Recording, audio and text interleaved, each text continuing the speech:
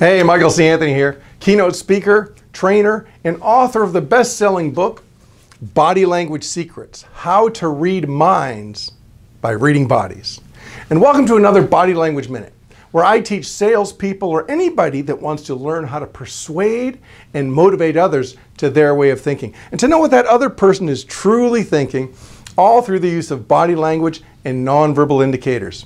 I call this the Body Language Minute because I'm going to do my best to get through the core of the video in about 1 minute. Sometimes I succeed, sometimes not so much. So let's begin with today's topic, the arm cross. Start the clock.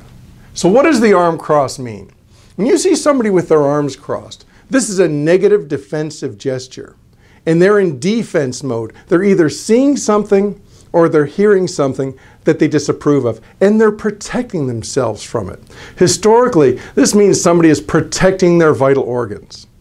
When you see somebody crossing their arms, they may be shy, they may be nervous, and they're giving themselves a self-soothing gesture.